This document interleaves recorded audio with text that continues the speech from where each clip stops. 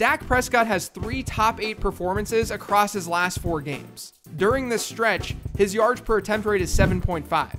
In his 5 games prior, it was 6.7. And all the while, he's averaging 1 rushing attempt per game within the opponent's 10-yard line during this 4-game stretch. He didn't have 1 of those attempts during his first 5 games. So things are looking up for Dak. And this week, he'll face an Atlanta secondary that ranks in the bottom 5 according to NumberFire's schedule-adjusted expected points model. Since week 1, the Falcons have allowed each quarterback to score at least 16 fantasy points, and all but one has scored over 20.